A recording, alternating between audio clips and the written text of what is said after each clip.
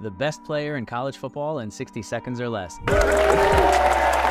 The Heisman Trophy is an annual award given to the most outstanding college football player in the United States. It was first awarded in 1935 and has since become one of the most prestigious accolades in sports. The recipient is chosen through a voting process by sports journalists, former Heisman winners, and fans. The trophy is named after John W. Heisman, a renowned coach and innovator in the early days of American football. The winner's name is engraved on the trophy, symbolizing their exceptional skill, talent, and contribution to the sport. The Heisman Trophy presentation ceremony is a highly anticipated televised event held on the last Saturday of the college football season in New York City. Past winners include Roger Staubach, O.J. Simpson, Bo Jackson, and Tim Tebow. The history of sports in 60 seconds or less.